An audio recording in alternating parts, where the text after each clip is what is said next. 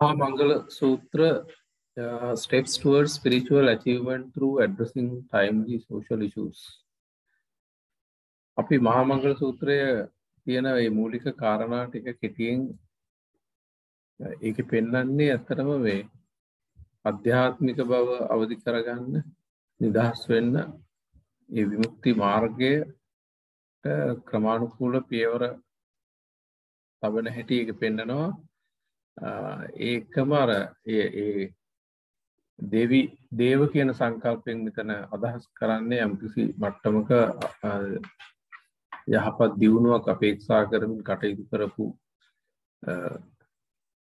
මනුෂ්‍ය ප්‍රජාවන් දෙකක් අතර අරගලයක් තිබුණා. මේ මංගල නැත්නම් යහපතට හේතු වෙන කාරණා සම්බන්ධව එතනදී පිරිසක් කතා කරා ලෞකික තත්වයන් දියුණු කරගෙන බොහෝ විට භෞතික ලෞකික තත්වයන් මත යහපත සතුට මංගලය සවන්න නිවැරදි විදිහටත් ඒ කාරණා ළඟා කරගෙන අනිත් අය ආධ්‍යාත්මිකව සිත දියුණු කරගෙන මංගල නැත්නම් යහපත් තත්වයන් අත්දැකීම සම්බන්ධව. ඒතර මේ පිළිබඳව ඇතිවෙච්ච මේ සමාජ සම්මත කාරණා ටිකක් පදනම් කරගෙන බුදුන් වහන්සේ දියුණු දාර්ශනික ප්‍රවේශයක් දෙනවා අධ්‍යාත්මික අවදි කර ගැනීමක් සඳහා. ඒතර ඒක තමයි අපි මතු කරගන්න උත්සාහ කරන්නේ. අන්න ඒ අර්ථයෙන් සාම්ප්‍රදායිකව මේකේ තියෙන මේ පාලි යෙදුම් ටික සිංහල අර්ථයට කියනවට වැඩිය. The path towards spiritual purification අසේවනාච බාලාණන් මුලින්ම හම්බ වෙන්නේ අපිට. එතකොට one must not keep company with mean mental phenomena as they cause suffering. One must not keep company. යමෙක් ඇසුරු නොකළ යුතුයි mean mental phenomena බාල නැත්නම් පහත් මානසික ධර්ම as they cause suffering ඒක දුක පිණිස හේතු වෙන නිසා. එතකොට බාලයන් එහෙම නැතුව අපි ගත්තොත් බාලයන් ඇසුරු කරන්න එපා කියලා අපිට අපේ ආයතන ප්‍රධානිය සමහර විට යම් හේතුන් මතපත් වෙච්ච කෙනා දියුණු අදහසක් නැති උගත්කමක් නැති කෙනෙක් වෙන්න පුළුවන්. නමුත් අපිට මේ සේවා ආයතනය තුළ උත් එක්ක කටයුතු කරන්න වෙනවා. එහෙම අයින් වෙන්න බෑ. වගේම බාලයන් ඇසුරු කරන්න එපා කියලා මේ වචන තේරුම ගත්තොත් පඬිතෙක්ට උනත් පුළුවන් මේ මට බාලයන් ඇසුරු කරන්න මේ කියලා නැති නිසා මට ඔබට උදව් වෙන්න බෑ කියලා. ඒ වගේ විවිධ තර්ක මතු කරගන්න පුළුවන්. නමුත් අන්න ඒ වගේ ව්‍යාකූල තත්වයන් මතුවෙන අදහසකට වැඩිය මෙතන බුදුදහමේ මූලික හරයත් එක්ක අපි බැලුවොත් මූලික දාර්ශනික මූලික ජීවිතය පිළිබඳ ගැඹුරු ඉගැන්වීම් එක්ක ඊට සාපේක්ෂව මේ දිහා බැලුවොත් මෙතන අදහස් කරන්නේ සමස්ත බුදුදහමේ චිත්‍රයෙන් මේ දෙස බැලුවොත් මෙතන අදහස වෙන්නේ අර අනිත් තැන්වල පෙන්වුවා වගේ කන්නං ධම්මං විප්පහාය සුක්ඛං භාවේත පණ්ඩිත. ඒ කියන්නේ කළු ධර්මතා කෙලෙස් අකුසල් ලෞකිකත්වයට බර තත්වයන් ඒවා පාලනය කරගෙන වැඩගෙන නිදහස් විමුක්තියට අදාළ මානසික ධර්මතා තුල ජීවත් වෙන්න කියන්නේ. කව විපාකයේ පැත්තෙන් ගත්තොත් යසස්සු මුකෝරෝදා විපාකං පටිසේවති. කඳුළු පිරි දෙනෙතෙන් යුතුව යමක විපාකයේ විඳින්න සිද්ධ වෙනවා නම් ප්‍රායෝගික ඒවෙන් බැහැර වී. ඒකට ඔන්න ඔය කියන ධර්මයේ උගන්වන අනිකුත් කාරණා එක්ක බැලුවහම මෙවැනි අදහසක් එතනේ. මම ටික ඉක්මනට මේක සියලුම කාරණා සාකච්ඡා කළ යුතු නිසා ටිකක් වේගෙන් මේ අදහස් දක්වන්න උත්සාහ කරනවා. පණ්ඩිතාලංච සේවනා. One must keep company with wholesome mental phenomena. උට යමෙක් ඇසුරු කළ යුතු වෙනවා wholesome mental phenomena. කුසල් මානසික ධර්ම. කුසලයේ දියුණු වන මානසික ධර්ම. අධ්‍යාත්මය අවදි වන මානසික ධර්ම. Conducive to spiritual advancement. සුදුසු වෙන අධ්‍යාත්මික ප්‍රගමණයට යෝග්‍ය වන.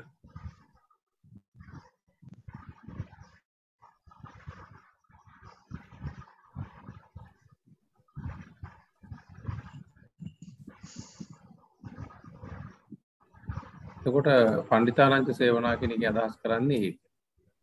ඊට පස්සේ පූජාච පූජනීය. ඒකේ අපි පළවෙනි කොටස ගත්තොත් පූජාච to initiate letting go. අතහැරීමට මූලික පදනම වැටෙන ආකාරය. giving up. To initiate letting go or giving up, මූලිකව මේ ලෝකයේ පැවැත්මට ගැලවීම සඳහා අපිට කරන්න තියෙන ප්‍රධානම කාර්යය තමයි අතහැරීම. අපි මේ ගැට ගැහිලා තියෙන ලෝකයට ගැට ගැහෙන සාධකවලින් අතහැරීම. එතකොට ඒකට offering or donating with the intention of loosening and releasing ties or binds to existence. පැවැත්මෙන් නිදහස් වෙන්න අවශ්‍ය කරන ඒ බැඳීම් වලින් නිදහස් වීමට මූලිකව අපිට පුළුවන් යම් දේවල් මේ පූජා කරන්න. එතකොට එකපාරට අපිට අතහැරීම කරන්න බෑ, ක්‍රමානුකූල පිළිවෙලකට ඒක යන්න වෙනවා. මූලික වශයෙන් අපිට භෞතිකව යම් දේවල් අතහරින්න පුළුවන්. ඒවට බැඳිච්ච මානසික ස්වභාවය ටික ටික ලිහිල් කර ගැනීමේ පරමාර්ථය. ඒතකොට පූජා කියන එකෙන් අදහස් කරන්නේ පිරිනැමීම, පූජා කිරීම. ඒතකොට ඒකේ අභිලාෂය වෙන්නේ අතහැරීම. එතකොට එහෙම මේ විදිහට අපිට යම් දේවල් වස්තුව භික්ෂුන් වහන්සේ කෙනෙක්ට දානය, ඒ වගේම ඖෂධ වර්ග, ඇඳුම් පැළඳුම්, ගිලන්පස, සේනාසන, අන්න ඒ වගේ දේවල් පූජා කිරීමෙන් තමයි මූලික වශයෙන් මේ අතහැරීම ක්‍රියාවලිය ඉනිෂියේට් කරන්නේ, මූලාරම්භ කරන්නේ. ඊට පස්සේ මේ தത്വයට එහෙම අතහැරීගෙන යනකොට එවැනි පුද්ගලයන් පූජනීය තත්වයටපත් වෙනවා, ගෞරවනීය තත්වයටපත් වෙනවා. ඒ ක්‍රියාවලිය තුළ ප්‍රායෝගිකව ජීවත් වෙන උතුමන්. ඒතකොට කෙනෙක් පූජනීයත්වයටපත් වෙන්නේ ඔහු අතහරින ප්‍රමාණය ප්‍රායෝගිකව අභ්‍යාස කරන මට්ටමට අනුව, මේ ඉගැන්වීමට අනුව. Once one has let go of all attachments, කෙනෙක් සියලුම දේවල් එහෙම බැඳීම් අතහැරියාම, he becomes honorary. ඔහු ගෞරවනීය පිදුම් ලැබිය යුතු තත්වයටපත් වෙනවා. And suitable to be honored and respected. ගෞරවුමන් ලබන්න සුදුසු පුද්ගලයෙක් වෙනවා. Accordingly one becomes holy. ඒ අනුව කෙනෙක් සුද්ධ වූ තත්වයට, උතුම් තත්වයටපත් වෙනවා due to the wholesomeness of ඒ උතුම් කුසල් දහම් නිසා. ඒ කුසල් තමයි කුසල් මූල ගත්තොත් අලෝභ, absence of lust or craving, ලෝභය නැතිකම. අදෝස, the absence of anger, ද්වේෂය නැතිකම. ඒකම මතුවෙන තත්වය තමයි presence of loving kindness, කරුණා මෛත්‍රී. වගේම අමෝහ, and the absence of ignorance or delusion, මායාව, මෝහය, මෝඩකම, නොමැතිකම is adosa. Therefore metta can be can there also be adosa without the presence of metta. ඒකට ද්වේෂය පවතින්න බෑ මෛත්‍රිය නැතුව. අදෝෂ තත්ත්වයේ පවතින්න බෑ මෛත්‍රී ස්වභාවය ඊට පස්සේ ලැබුම් ගන්නවා ඒ මනස තුල. For the achievement, the practitioner practice saddha, sati, virya, samadhi, පඤ්ඤා. ඔය කියන ධර්මතාවයන් තමයි එතකොට ඔය සඳහා මූලික වශයෙන් මේ අනුගමනය කරන ක්‍රියා පිළිවෙත වෙන්නේ. For the achievement, ඒක අත්පත් කරගන්න the practitioner යෝගාවචරය practice පුහුණු වෙනවා. සද්දා කියලා කියන්නේ පිරිසුදු වෙන්න තියෙන කැමැත්ත. The intention to be purified mentally. මානසිකව පිරිසුදු වෙන්න තියෙන කැමැත්ත ශ්‍රද්ධාව. බාහිර දේවල් පිරිසුදු කරා කියන එක සාමාන්‍ය අස්පස් කරන එක සාමාන්‍ය තත්ත්වයක්. ශ්‍රද්ධාව කියලා කියන්නේ අධ්‍යාත්මය පිරිසුදු කර ගැනීමට තියෙන උවමනාව, intention එක, අභිප්‍රාය, ආධ්‍යාසය. වගේම සති, mindfulness, සතිමත් බව වැඩි, විරිය, ඒ දියුණු කරගන්න සතිය පවත්වා ගැනීමට වීරිය ගැනීම, සමාධි මට්ටමකට, ඒ කියන්නේ ජීවිතේ පැතිරිච්ච ඒකාග්‍රතාවයක් යහපත තුල පවත්වා ගැනීම, පඤ්ඤා, ඒ වගේම ජීවිතයේ ස්වභාවය තේරුම් අරගත්ත තත්වයේ තුල ප්‍රඥාවෙන් කටයුතු කිරීම. ඔය කියන මේ දේවල් අතහැරීම කරපු පුද්ගලයා මේ කියන තත්වයන් මාර්ගයන් ගමන් කරගෙන එනකොට පත් වෙන තත්වය තමයි පූජනීය. අපි අද ගත්තොත් මේ අතහැරපු පුද්ගලයෙක්ට ඊට පස්සේ ජීවත් වීම සඳහා අවශ්‍ය කරන සියලු දේ සබාදහම් විසින් සපයන. ඒ වනාන්තරයේ හිටියත් කොහේ හිටියත් එහෙම ඒ කියන තත්වයට පූජාජ එහෙම අභ්‍යාසයක් තුළ සංසාරය ආපු කෙනා පූජනීය තත්වයේ තුල ජීවිතේ පවත්වන. වගේම පතිරූප දේශ වාසය. මේක සුදුසු පෙදෙසක වාසය කිරීම කියලා ගත්තොත් බුදුන් වහන්සේටවත් එහෙම සුදුසු පෙදෙසක් තිබ්බේ නැහැ ජීවත් වෙන්න. මොකද ජේතවනාරාමයේ ළඟ හිටියා මේ චුන්ද සූකරය. ඒ වගේම ජේතවනාරාමයේ ඇතුලේ හිටියා බොහොම භික්ෂුන් වහන්සේලා ඒක සාති වෙන භික්ෂුන් වහන්සේලා හිටියා. තවත් විවිධ මත දරණ අය හිටියා. ඇලහැප්පිලි ගොඩක් තිබුණා. නිතරම ඒ ආරාම තුලක් තිබුණා. ඒ නිසා ඒ වටපිටාව එහෙම ට වැඩි මෙතන අදහස් කරන්නේ තමයි මේ to convert මේ හරවන නැත්නම් maintain නඩත්තු කරනවා the six sense basis. ඉන්ද්‍රිය 6. the eye, ear, nose, tongue, body, mind, this mind. එතකොට ඔය ඉන්ද්‍රිය 6 ශික්ෂණයකට ලක් කරනවා. discipline. අර කලින් කියපු මාර්ගය ඇවිල්ලා. ඉහත කාරණා වලට අනුව. So that one's own life becomes conducive to peaceful living. එතකොට ඔහුගේ මනසට ඇසුරු කරන්න සුදුසු මට්ටමට තමන්ගේම ඉන්ද්‍රයන් පත්‍ය තත්වයට පත් වෙලා. ඒවා ජීවිතේ පවත්වන්න අවශ්‍ය කරන සංසුන් ශික්ෂණයක් සහිත තත්වයකට පත් වුණාට පස්සේ ඒ මට්ටමට කියනවා පතිරූපදේශ වාසය. එතකොට කොහේ හිටියත් පරිසර භෞතික පරිසරය මොක වුණත් ඒ අධ්‍යාත්මිකව ඇති කරගත්ත ඉන්ද්‍රිය කියන්නේ තමන්ගේම ආයතන ටික ඉන්ද්‍රිය ධර්ම තමන්ගේම ආයතන චක්කුසෝත ගාන ජීවහා කාය මන ඒ කියන six sense bases ටික යම්කිසි අර ඉහත වැඩපිළිවෙලට අනුව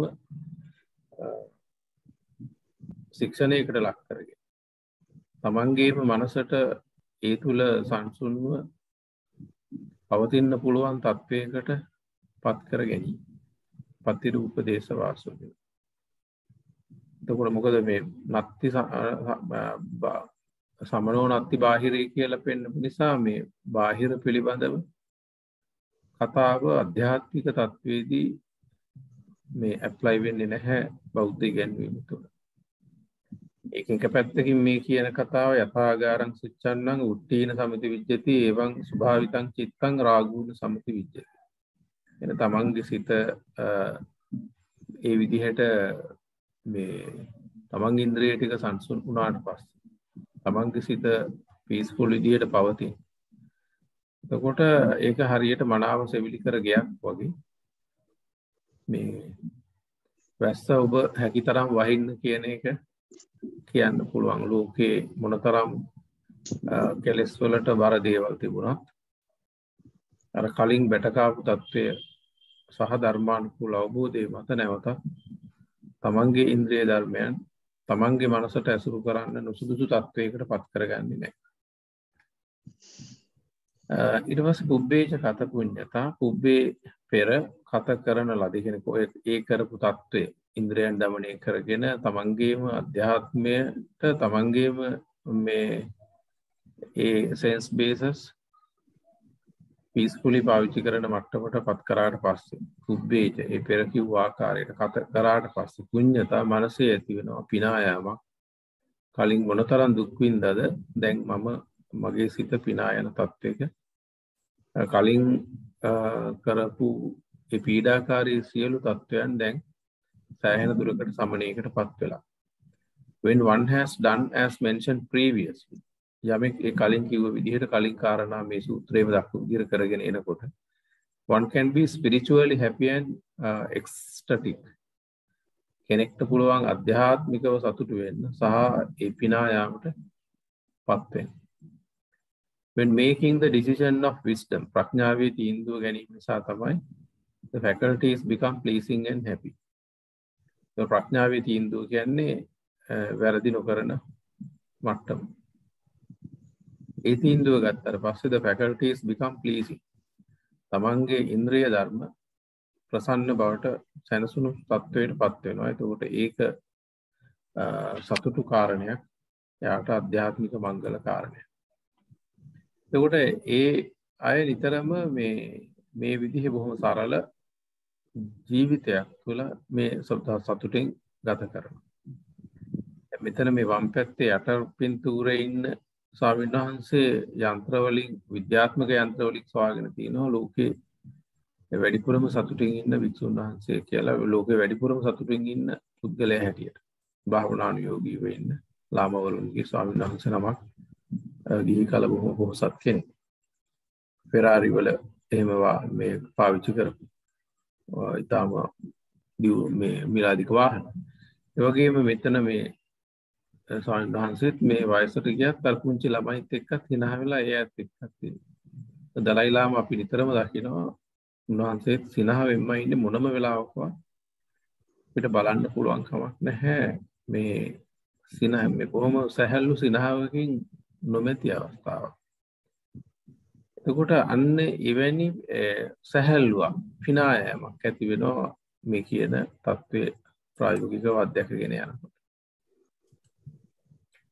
අත්ථ සම්මා පණිදිච the five aggregates පංචස්කන්ධය mind and matter නාම රූප නැත්නම් taken to be life අපි ජීවිතය කියලා අල්ලගෙන ඉන්නේ ඒ ගොඩවල් පහ නැත්නම් නාම රූප කියන ධර්මතා දෙක become tranquil ඒක දැන් මේ සමතේකට සංහිඳියාවකටපත් වුණා peaceful life has turned to the samadhi level ජීවිතයේ සමාධි මට්ටමකට එනවා ඒ කියන්නේ යහපත තුල මනස ස්ථාවර තත්වයක් samadhi faculties are under control දැන් ඉන්ද්‍රිය ධර්ම යම් කිසි පාලනයක් යටතේ තියෙන. So that samadhi stage is maintained. ඒ මට්ටම නඩත්තු කරගෙන යනවා. ඒකට ඒක අත්ථ සම්මා පණිදිච.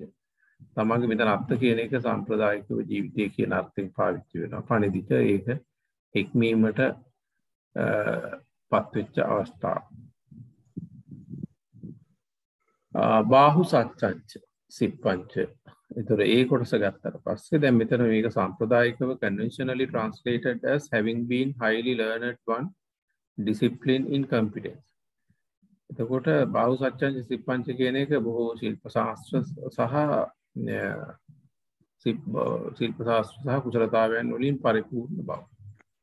කියන එක තමයි සාම්ප්‍රදායිකව පරිවර්තනය වෙන්නේ.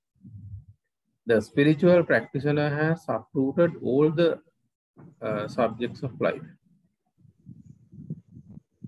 නමුත් ඒක නෙමෙයි මෙතන අදහස් කරන්නේ මෙතන බාහු සච්චංච සිප්පංච කියන එක බාහු සච්චංච කියලා කියන්නේ the spiritual practitioner has understood all the subjects of life ජීවිතයේ ඒ ආධ්‍යාත්මික සියලු විෂයන් ඉගෙනගෙන තියෙනවා ඒවා ඉගෙනගෙන තියෙන්නේ ධර්මයේ පෙන්වන ආකාරයට ඒ කියන්නේ ස්කන්ධ ධාතු ආයතන හැටියට ලයිෆ් තමන්ගේම ජීවිතය ඇනලයිස් කරගෙන ප්‍රඥාව මෝදු කරගෙන තියෙනවා තමන්ගේම ජීවිතයේ ඒ පරමාර්ථ ස්වභාවය දකින්න එක ප්‍රඥාව.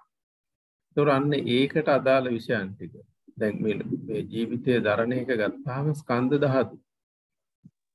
ඒ වගේම ගොඩවල් තියෙනවා ධාතු තියෙනවා ආයතන තියෙනවා. On the basis of the three marks of existence. ඒතොර ඒ ස්කන්ධ ධාතු ආයතන ඒ ස්වરૂපයන් ජීවිතය සම්බන්ධයේ විෂයන් ඉගෙනගෙන තියෙන්නේ. The three marks of existence මේ පැවැත්ම සම්බන්ධව විශ්වීය ලක්ෂණ තුනක් එක්ක ත්‍රිලක්ෂණය. කියන්නේ විශ්වයේ ඕනම ධර්මතාවයක් විශේෂයෙන් සජීවී ධර්මතාවයක් ගත්තාම ත්‍රිලක්ෂණය කියන ස්වභාවය තුල පවතී. And the theory of cause and effect. ඒ වගේම මේක ක්‍රියාත්මක ඒකට එකතු වෙනවා හේතුඵල ධර්ම. ඒතකොට ඔන්න ඔය කියන ත්‍රිලක්ෂණය හේතුඵල ධර්මයේ ඒ වගේ බෞද්ධ මූලිකම හරයාත්මක ඉගැන්වීම් එක තමන්ගේ ජීවිතය ඇනලයිස් කරගෙන තියෙනවා ඒ ජීවිතය සම්බන්ධ සියලු විෂයන් අධ්‍යාත්මයට අවදි කරගන්න අවශ්‍ය කරන සියලු පැතිකඩ විෂයන් කොටස් පිළිබඳව හොඳ හැදෑරීමක් දැනුමක් තියෙනවා. Not the conceptual subjects mean here. මෙතන ඔය සංකල්පමය විෂයන් අදහස් කරන්නේ නැහැ. මොකද ඔය කොච්චර අද ගොඩාක් ඔය විෂයන් වලින් උඩට ගියායනේ ඉන්නේ. නමුත් සමාජයේ සාමාන්‍ය මේ සාමකාමී බවවත් ඒ පුද්ගලයන් තුල නැහැ. එතකොට ඒගොල්ලෝ දැන් අපි ගත්තොත් ලෝකේ වෛද්‍ය අපේ රටේ ගත්තත් ඊටාම නරක මට්ටමක් තියෙන්නේ ඊටාම ඉහළ මේ බොහෝ සාම්ප්‍රදායික ශිල්ප ශාස්ත්‍ර වලින් උඩට ගියායි. අද අපි වැඩිපුර ලයිට් බිල ගෙවන්නේ ඉංජිනේරු මාෆියාව නිසා. ලංකාවට ඖෂධ වර්ග 7000ක් වෙනවා සමහරට අවශ්‍ය 4,000ක් විතර වෙන්න පුළුවන්. අර අනිත් ඒවා අනවශ්‍ය විදිහට ව්‍යාපාරයක්. එතකොට ඊටාම මිලාදිකයි. මේ ඒතොර ඒගොල්ලෝ ඉහළ වැටුප් ඩිමාන්ඩ් කරනවා. ජීවිත පරදුවට තබලා ස්ට්‍රයික් කරනවා. ඒ වගේම නීතිඥ ප්‍රජාව ගත්තත් කුඩුකාරයවත් බේරනවා. සමාජයට අයිති. ඒ වගේ දැන් මෙතන මේ බොහෝ ශිල්ප ශාස්ත්‍ර ඉගෙන ගත්ත ගැනීම කියලා කිව්වොත් ඇත්තටම ඒකෙන් අවුලක් වෙන්නේ. ඒ කියන්නේ මේ බහුබුද්ධි විනාශය කියන්නේ මේ අධ්‍යාත්මික බවින් තොරව මේ බෞද්ධ ඉගැන්වීම තුළ ජීවිතය පිළිබඳව තමන් මේ අල්ලගෙන ඉන්න ජීවිතයේ මායාවක් ඒ සිව්ජෝ මේ ව්‍යාජ ප්‍රොජෙක්ෂන් එකක් කියන එක පිළිබඳ අවබෝධයකින් තොරව එහෙම එවැනි ප්‍රඥාවකින් තොරව ඔය ශිල්ප අතරම ජීවත් වෙන්න පාවිච්චි කරනවා නොටින තැනක ඒ විෂයන් තියෙන්නේ ලෞකික විෂයන්. ඒ නිසා ඒවා බුදු කෙනෙක් ප්‍රොමෝට් කරන මට්ටමට අදහසක් ඉදිරිපත් කරાવી කියන එක කියන්න බෑ. මොකද ඒවෙන් එහෙම දෙයක් ලෝක සාමාන්‍ය මේ පැවැත්මටවත් මේ විෂයන් අද අපිට මේ වෙලා නැහැ එන්න විෂයන් වැඩි වෙලා තියෙනවා. මිනිස්සුන්ගේ සාමකාමී බව අඩු වෙලා තියෙනවා. උගත්තු වැඩි වෙලා තියෙනවා. ඩිග්‍රී වැඩි වෙලා තියෙනවා. නමුත් සාමාන්‍ය අන්‍යෝන්‍ය මනුෂ්‍ය ධර්ම තුල ජීවත් වෙන ප්‍රජාව අඩු වෙලා තියෙනවා. ඒ නිසා මේ බාහු සත්‍යංච සිප්පංච කියන එක කොහෙත්ම මේ බොහෝ ශිල්ප ශාස්ත්‍ර කියන ජීවත් වෙන්න අපිට යමක් අවශ්‍ය වුණා. එතකොට ඒක සාමාන්‍යයෙන් එවැනි දෙයක් බුදුරෙක් කියන්න ලෝකෙට එන්නේ නැහැ. ඒව සාමාන්‍යයෙන් අපි කවුරුත් දන්නවා ජීවත් වීම සඳහා යම්කිසි විෂයක් ප්‍රභාවයක් අපිට පැවතිය යුතු බව.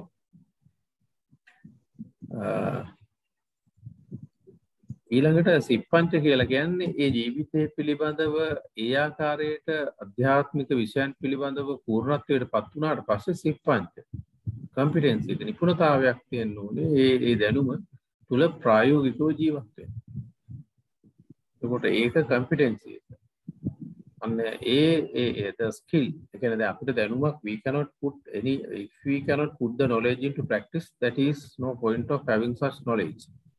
ඒකට ඒ ප්‍රායෝගික දැනුම ප්‍රායෝගිකව තැනකට අපිට පරිවර්තනය කරගන්න බැරි නම් අපිට එතන ඒක ඇත්තට ප්‍රයෝජනයක් වෙන්නේ නැහැ. ඉතින් මේ නිසා අර ජීවිතය පිළිබඳව ලබන ජීවිතයට අදාළ සියලු කාරණා පිළිබඳව හැම පැත්තෙම ධර්මානුකූලව ගැඹුරු අවබෝධයක් ලැබීම සහ සිප්පංච ඒ දැනුම තුළ ප්‍රායෝගිකව ජීවිතේ පැවැත්වීමට අවශ්‍ය කරන නිපුණතාව. ඒ ශිල්පීය මට්ටම. විනයෝච. දැන් මෙතන විනය ගත්තාම ඒක පංචශීල දසශීල පෝසත සීල දක්වා ඒ තුළ විනය ගැන කතා වෙනවා. එතකොට ඒක සාමාන්‍ය අදහස. නමුත් මෙතන to be disciplined according to the 5 frames of mind. අතරම විනය කියලා කියන්නේ මනස සතර සතිපට්ඨානය තුල කරන ශික්ෂණය. ඒක තමයි ප්‍රබලම විනය. කියන්නේ අපි හැම වෙලාවෙම ජීවිතය ක්‍රියාත්මක කරන්නේ චත්තාරු සතිපට්ඨාන.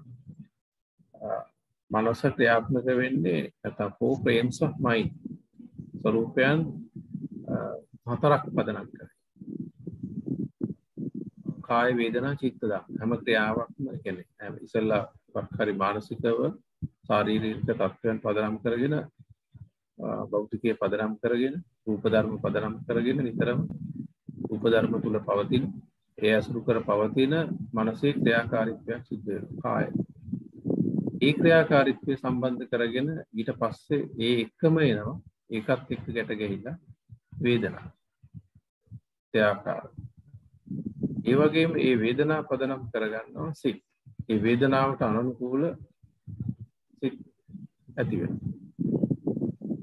එතකොට ඒ ස්පර්ශය හරහා ඒ සිත් වල යම් කිසි තත්වයක් දරනවා නම් ඒකේ අන්තර්ගතයේ ඒ දැරීම කන්ටෙන්ට් එක ධම්ම. නොයේ කියන ස්වභාවය හැම මොහොතකම අපේ සිත ඔය කියන සතර ආකාරයේ තුල පවතී. අන්න ඒ තුල පමණක් සිත ඒ මොහොතේ ඔය කියන ක්‍රියාවලිය තුල පැවැත්වීමට අවශ්‍ය කරන විනය. විනයෝච සුසිප්පි. ඒකට විනය කියන්නේ to be disciplined according to the 5 frames of mind. අතර සතිපට්ඨානයට අනුව මානසිකව ශික්ෂණයක් ලැබෙනවා. චත්තාරු සතිපට්ඨාන. Required discipline to tread the spiritual path. ඒක තමයි අවශ්‍ය වෙන්නේ. අධ්‍යාත්මික මඟ යන්න. ආතාපි සම්පජානෝ සතිමා විනේය ලෝකේ අවිජ්ජා දෝමනස්සං කියන එක. ආතාපි සම්පජාන. ආතාපි කෙලස්තවන වීර්ය ඇති. ආතාපි with great effort. Sampajana. But with concentration, mindfulness, and wisdom. Iterama sati sampajanයෙන් සිහිනුවණින් සති සම්පජා ඒ දෙක එකට යන්නේ. තනියෙන් පාවිච්චි කරන්නේ නැහැ. සිහියයි නුවණයි දෙකම. නිකන් සිහිය කියන එක සාමාන්‍ය සත්වෙන්ටත් තියෙනවා. දැන් සතෙක් වුණත්, පුසෙක් වුණත් බුදුරත් දිහා බොහොම සිහියෙන් ඉන්න අවස්ථාවදී විනාඩි ගාන, පැය ගාන. ආතාපි සම්පජානෝ සතිමා විනේය ලෝකේ. ලෝකේ කියන්නේ ජීවිතය. සතර සතිපට්ඨානය පදනම් කරගෙන ලෞකිකත්වයේ නැති කරන අධ්‍යාසයෙන්, වීරයෙන් සිත පැවැත්වී. ඒකට අවිද්‍යාව දෝමනස. ඒකෙදී එතකොට අවිද්‍යාව දැඩි ලෝභයේ ජීවිත ආසාව දක්වායෙන් පැවැත්මට තියෙන ආසාව දක්වායෙන් ලෝභේ. ඒ වගේම දෝමනස. ඒ තුල ඇති වෙන ඒ ව්‍යාප්තිය ජීවිතේ පුරා. ඒකට අනුපස්සන. ඒ අනුපස්සනා කියලා කියන්නේ ඒ සතර සතිපට්ඨාන. සිත ඒ මොහොතේ ක්‍රියාත්මක වෙන తත්වයේ අනුව ඒ දෙස බලමින් කටයුතු කිරීම. To see as and when happening. To see as වෙන ආකාරය සහ ඒ වෙන විට ඒ දෙස බලමින් කටයුතු කිරීම. ඒක තමයි ඒතකොට විනය. සුසික්ඛිතෝජ කියලා කියන්නේ අන්න ඒකේ විනය ඒ විදිහට හික්මුණාට ඒක එච්චර පහසු වැඩක් නෙවෙයි. ඒ නිසා ඒක සුසික්ඛිතෝ ඒක මනාව ඒක පිළිටන්ත වෙනවා.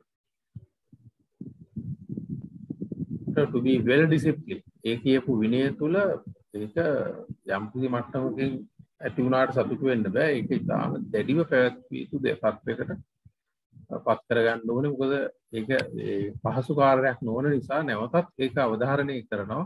ඔකෝ ඒ කිව්වට ටිකක් පද මට්ටමකට ඒ සතර සතිපට්ඨානය තුල වර්තමාන මොහොත තුල ජීවිතයේ පවතින ස්වභාවයේ ඒ අවස්ථාවේ දකිමින් ස්වාභාවිකව ඒ තත්ත්වයක් එක්ක ජීවත් වෙන්න කියන එක පහසු නෑ. නිසා ඒකට සුසික්ඛිතෝ දැඩිවම හික්මෙන්ට සිද්ධ වෙනවා ඒ තත්ත්වය පවත්වා.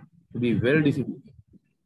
So that subtle inclinations or tendencies of defilement, assume klesha anushaya are suppressed and eradicated. ඒවා මැඩපවත්වගෙන නැති කරන්න පුළුවන් මට්ටමට ඒ විනය දැඩිව දියුණු කළ යුතුයි. එහෙම නැත්නම් තමන්ටත් තොරා ඒ අනුශයන් පත් වෙනවා තමන්ව පාලනය කරන තැනට සිව්. The discipline developed above is well maintained. එතන කියන විනය ඉහළ මට්ටමකින් නඩත්තු කිරීම so that අනුශය ඕ අවිද්‍යා දෝමනස්ස are restricted. අවිද්‍යාවයි දෝමනස්සයයි සීමා කරගන්නවා. suppress යෝගී මේක මැඩපවත්වනවා. ඊට පස්සේ eradicated සම්පූර්ණ මේක ප්‍රහාණය කරනවා. මේ මට්ටමට විනය දියුණු කිරීම. ඔයගෙම සුභාසිතාච ආවාච. එතකොට ඔය කියන මට්ටමට කෙනෙක්පත් වුණාට පස්සේ අන්න එයාගේ වචන ස්වාභාවික ධර්මයේ තුල පවතිනවා. එතකොට ඒවා තමයි පිරිසිදු ධර්ම වචන. මොකද ප්‍රායෝගික අවබෝධයෙන් උන් කතා කරන්නේ. The word of the Buddha becomes holy. දැන් බුදුන් වහන්සේගේ වචන පූජනීය සුද්ධ වූ වචන බවට පත් වෙනවා. මොකද උන්වහන්සේගේ ඒ ජීවිත පරිඥාණයෙන් ප්‍රායෝගිකව අධ්‍යක්ෂකව පරම යථාර්ථය පැහැදිලි කරන නිසා. අපි දුෂ්ප්‍රක්‍රියා කෙනෙක් නොසලකා හැරියත් මුළු සංසාරේ ගමන් කිරීම විශේෂයෙන්ම දුෂ්කර ක්‍රියා කරපු අවධියක් අතිශය ප්‍රයෝජනවත් වුණා. මේ කියන ශක්තිය බුදුරෙක්ට ගොඩනැගිලා.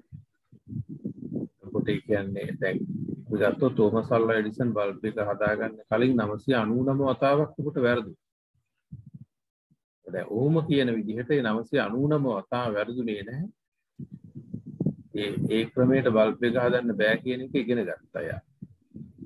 අන්නේ ඒ වගේ මේ සසරේ ආපු අවසන් වශයෙන් දුෂ්ප්‍රක්‍රියා කරන 6 අවුරුදු දක්වා ඒ ලැබපු විවිධ අත්දැකීම් නිර්වාණයට පත් නොවුණත් ඒ සියලු පරිචයන් අධ්‍යක්ීම් අම්භාරය තුල තමයි මේ පිරිසුදු අවබෝධයට බුදුරෙක් පවතින්නේ මේ ලබන්නේ මේ බුදු අවතීර්ණ වෙන්නේ ඒ අවතීර්ණ වෙච්ච බුදුරු රහත් වරුන්ගේ වචන සුභාසිතයි ඒ තමන්ගේ ජීවිත අධ්‍යක්ීම කතා කරන්නේ එතකොට ඒක පිරිසුදු සත්‍යය තුල තියෙනවා බාහිරව දෙයක් අපි කතා කරන්නේ දේවල්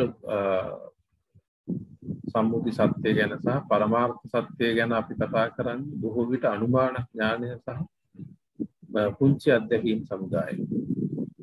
ඒ නිසා අපේ වචන සුභාසිත වෙන්නේ නැහැ. සම්‍යක් මාර්ගයේ අපි ගමන් කරනවා. නමුත් මේ පිරිසුදු වෙච්ච අය සුභාසිතාචයාවට යම් වදනක් වුන් පිට කරනවා නම් ඒව සුභාසිතයි. මොකද ප්‍රායෝගිකවම ජීවිතය ගැන තේරුම් අරගෙන නිසා.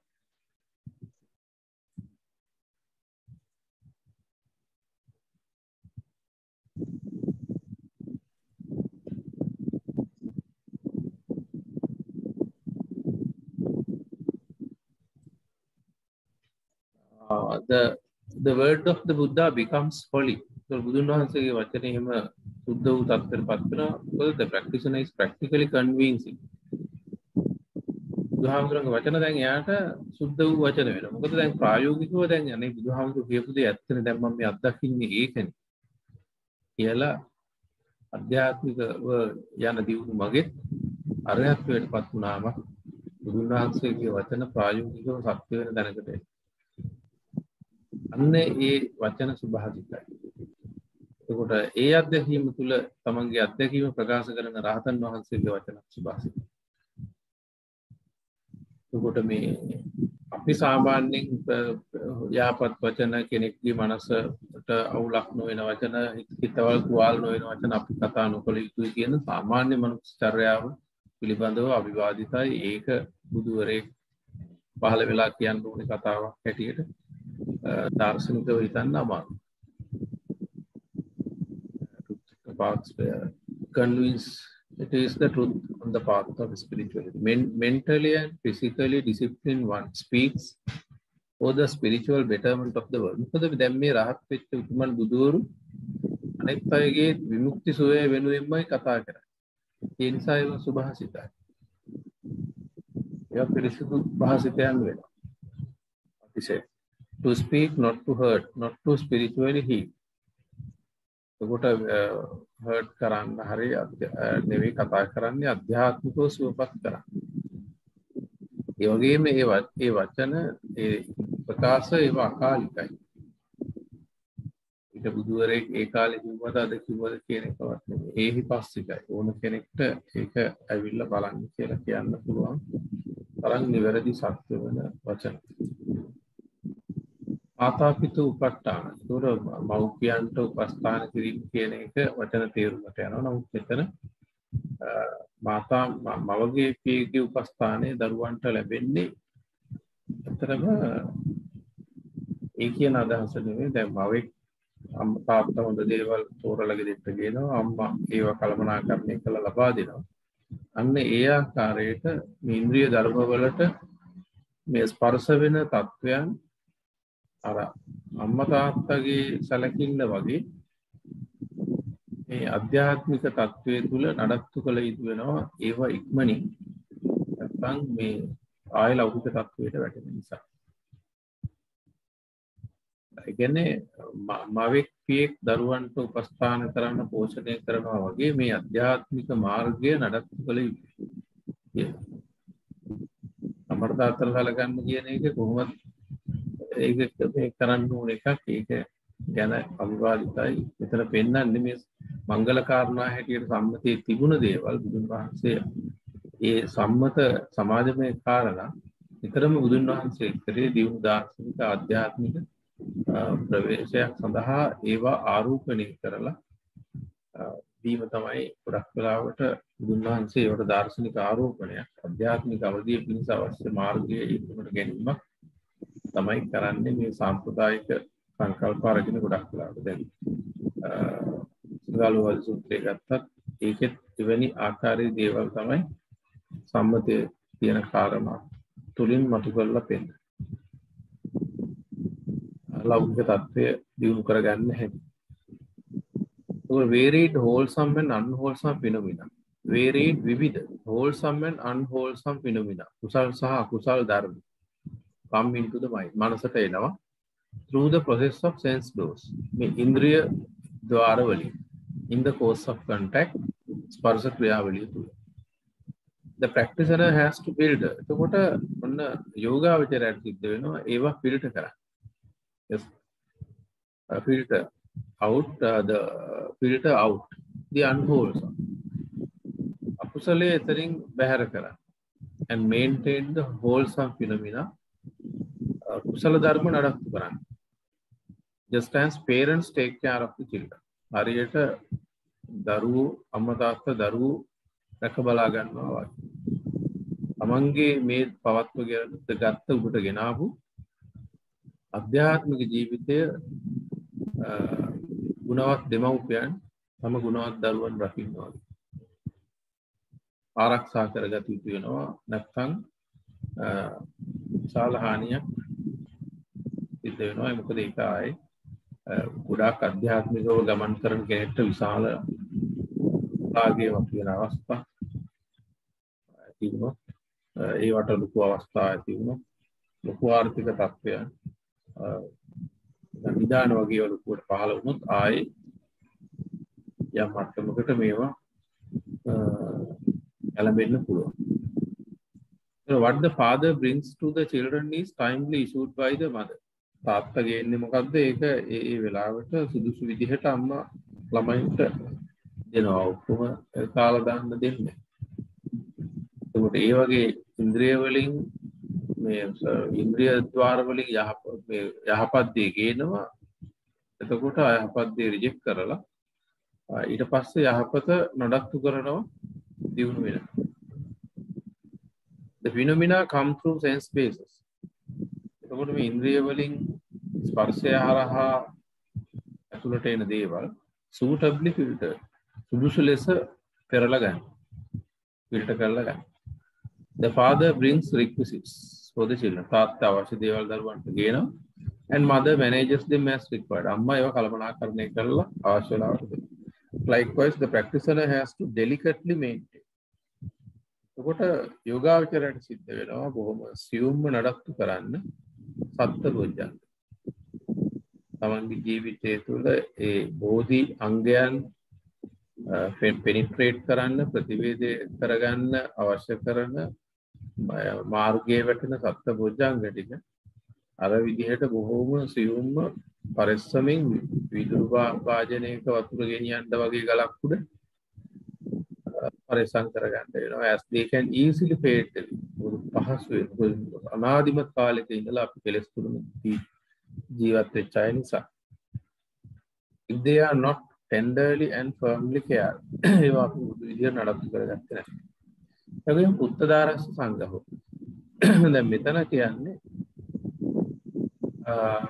extend the qualities of four sublime states of mind towards the world. Just like the mother and father extend those qualities towards their children. අම්මෙක් තාත්තෙක් දරුවන්ට සංග්‍රහ කරනවා සතර සංග්‍රහ වස්තු. අන්න ඒ වගේ සතර සංග්‍රහ වස්තු කියන්නේ. ඒ කියන්නේ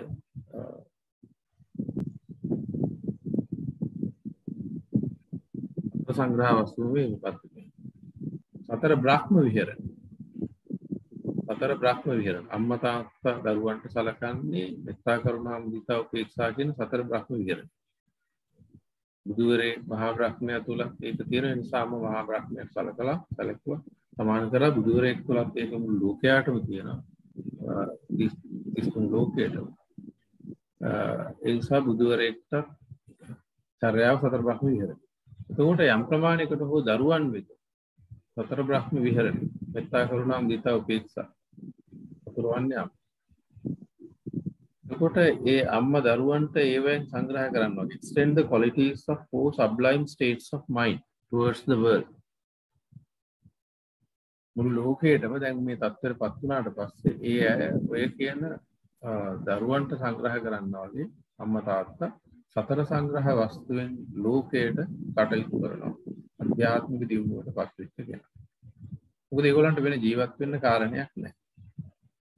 ඒ තියෙන එකම දේ මෛත්‍රිය. සීම වේදේකතර මිත්‍රත්වයේ ආධ්‍යාත්මීය දියුණුවේ කරුණා ලෝකයේ තුල දුකින් සිටින අයට ඒ පැවැත්මෙන් ගැලවීම සඳහා නිස්සරණ අධ්‍යාසයෙන් ප්‍රායෝගිකව පිළිපදිනවා. එතකොට ඒ අධ්‍යාත්මික මඟ තුල ගමන් කරන අය එයා බලලා ආධ්‍යාත්මිකව සතුටු උපේක්ෂා ඒ වගේම ලෝකයේ මොන තත්ත්වයක් අවබෝධ කරගත්තත් පත් වුණා ලෝකයේ තුල ජීවත් වෙනකොට අවුවට ගියාම පිච්චෙනවා තෙමුණු තෙම්බිරිස්සාය දෙනවා වගේ ලෝකයේ තුල පැවැත්ම තුල ඉන්නකම් තියෙන තත්ත්වයන් තියෙනවා මොන මට්ටමට අධ්‍යාත්මය අවදි වුණා ඒවා තුල සමව සිත පැවැත්වීම. මේ කියන තත්ත්වය තමයි ප්‍රායෝගිකව ඒ අය තුල ජීවිතයේ පවතින. අර කියන තත්ත්වයට පත් වුණාට පස්සේ මේ සුද්ධාරස සංගාව මවෙක්පිය මේ සතර බ්‍රහ්ම විහරණයෙන් දරුවන්ට සංග්‍රහ කරනවා වගේ ලෝකයාට සතර සංග්‍රහ වස්තු මේ සතර සංග්‍රහණය ඕ සබ්ලයි බ්‍රහ්ම විහාර එතා කරුණා මුදිතා උපේක්ෂා වලින් සංග්‍රහ කරනවා. එතකොට ඒ විදිහේ මෙත්තා කරුණා මුදිතාව විතරක් ඒ තත්ත්වයේ තුල ජීවිතේ පවත්වන කෙනෙක් එයාගේ සියලු ක්‍රියාවල මොකුත් අවුලක් නැහැ. අනාකූලක කම්මන්තා. එයා කරන කියන දේවල් අවුල් වියවුල් වලින් තොරයි. මොකද මේ ඇලීම් බැඳීම් එකතු කර ගැනීම ඒවා මුත් නැහැ. ලෝකානුකම්පාය කටයුතු කිරීමක් විතරයි වෙන්නේ. ඒ නිසා එතන කාත් එක්කවත් ප්‍රතිවිරෝධයක් නැහැ.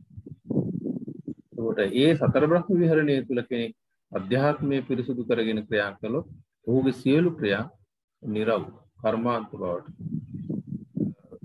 තම ලෝකයක් එක්ක ගැටීමක් නැති ප්‍රතිවිරෝධ නැති නිවැරදි ක්‍රියා කර්මාන්ත බවට පත් වෙනවා.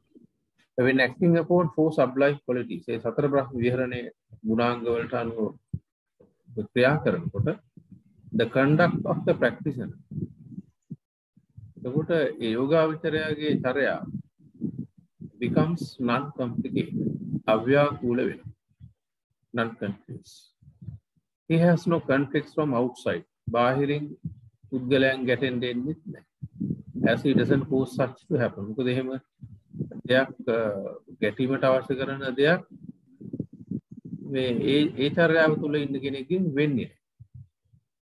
The activity of the mind becomes mainly due to කාමරාග. ඒ කියන්නේ කාමරාගය and ව්‍යාපාද. ඔය දෙක පදනම් කරගත්ත ක්‍රියාවක් සිද්ධ වුණොත් තමයි ලෝකෙන් ගැරුම් බැරගුම් සහ ව්‍යාකූලතා මතුවේ. මේ දෙක නැතුව වැඩ කරන්නේ. The above qualities do not give space to those two evils to occupy mind. එතකොට මනසේ ඔය කියන කාමරාගයයි ව්‍යාපාදේ කාමරාගයවත් තමයි ව්‍යාපාදේ එන්නේ. එතකොට මේ ඒවට ස්පේස් එකක් නැහැ. ඔය කියන තත්වයේ තුල අධ්‍යාත්මික මට්ටම දිනුනාට පස්සේ සතර බ්‍රහ්ම විහරණයෙන් කටයුතු කරනකොට කාමරාග ව්‍යාපාද කියන එක හදවතේ ඉඩක් නැති නිසා තමයි අර කොහෙවත් මේ ක්‍රියාව අවුල් වෙන්නේ නැති. කෙනෙක්ගේ ක්‍රියාව අවුල් වෙන්නේ කාමරාග ව්‍යාපාද දෙක මිශ්‍රිතව කටයුතු කළොත් පමණයි ධර්මානුකූලව බලන්නේ.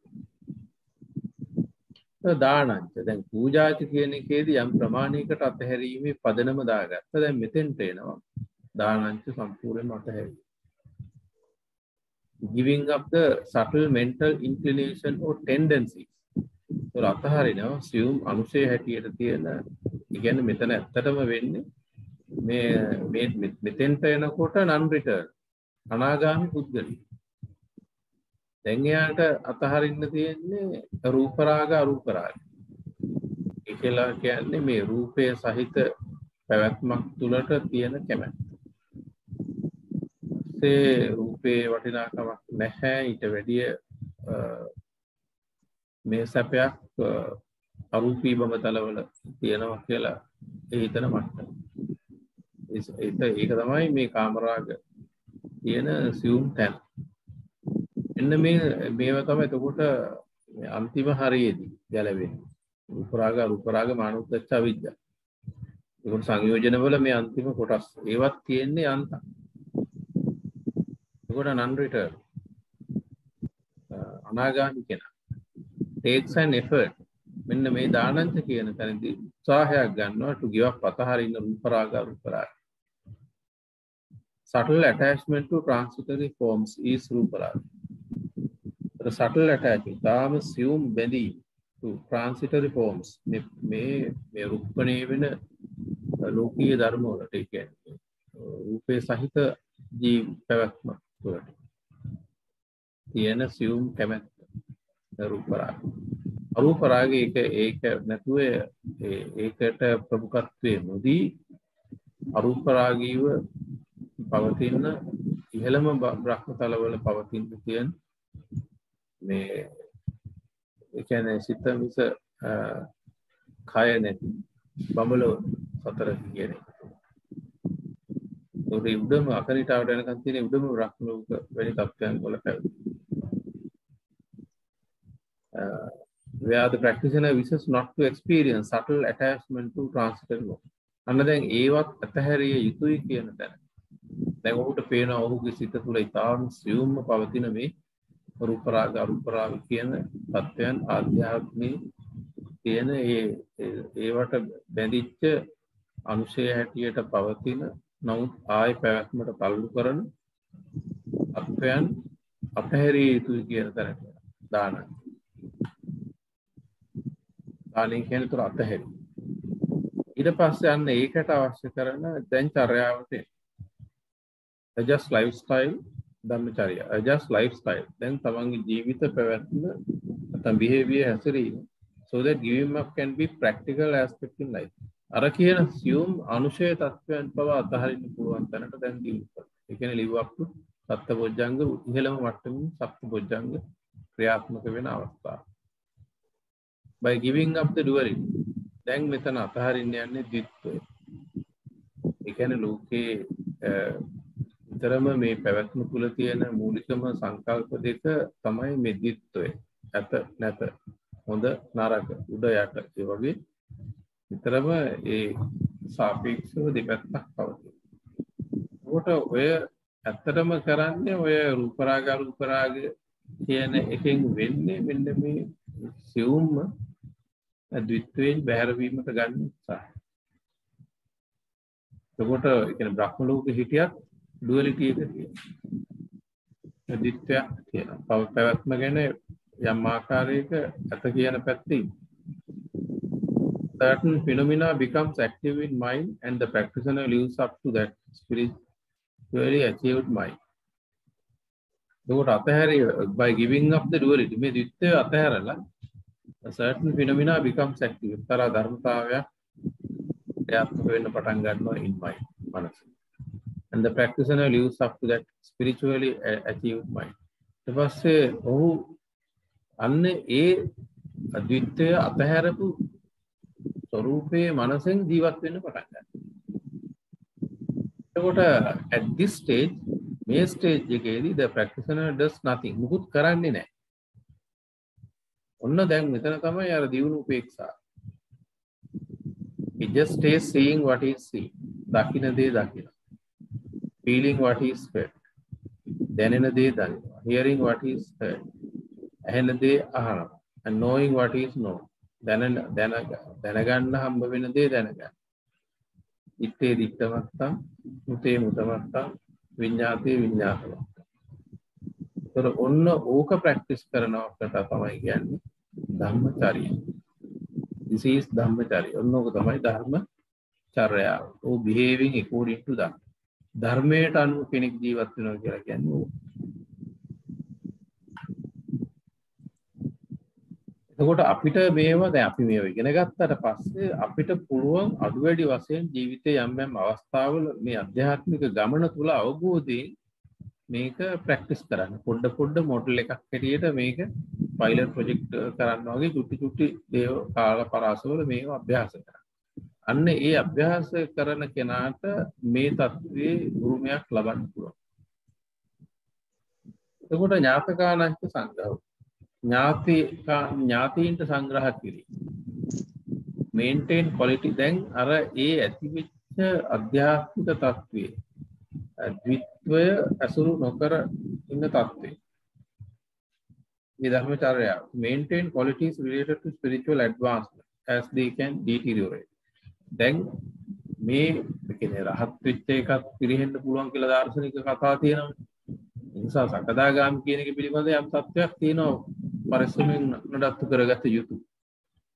ඒ නිසා දැන් ඒ සකදාගාමි මාර්ගය තුල මේ ඇති වෙන තත්ත්වයන් ඥාතකානංච සංග්‍රහ.